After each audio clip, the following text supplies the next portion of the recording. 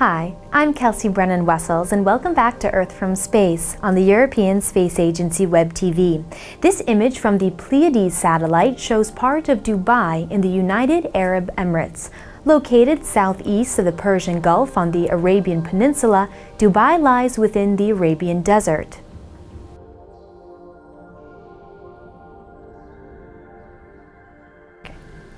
The city is a major business hub, and its revenues come from tourism, real estate, and financial services.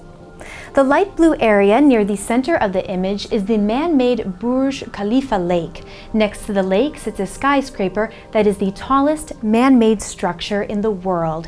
Its long shadow is cast to the north, but that appears to the right in this image. Zooming in on the lake, we can see the curves and circles of the Dubai fountain. The choreographed system shoots water 73 meters into the air while accompanied by music. The building, lake, and fountain are part of a development called Downtown Dubai. Covering an area of 2 square kilometers, the complex is estimated to cost $20 billion. Another notable structure of downtown Dubai is the Dubai Mall, which appears as a vast gray structure in this image. It is the world's largest shopping mall and is also home to an aquarium and ice rink. The large dark area is where the saltwater Dubai Creek is being extended as part of the construction of the Business Bay development. The area is expected to have over 200 buildings for commercial and residential use. In the upper left portion of the image, we can see Safa Park. It contains 3 lakes, over 200 species of birds, and nearly 17,000 different types of vegetation.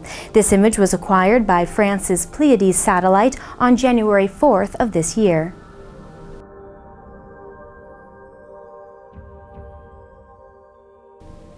Well, that brings us to the end of this edition of Earth from Space. Remember that we broadcast online every Friday at 10 o'clock Central European Summer Time. You can watch us on our website or through the ESA app on your mobile device. From the ESA Web TV studios, I'm Kelsey Brennan-Wessels.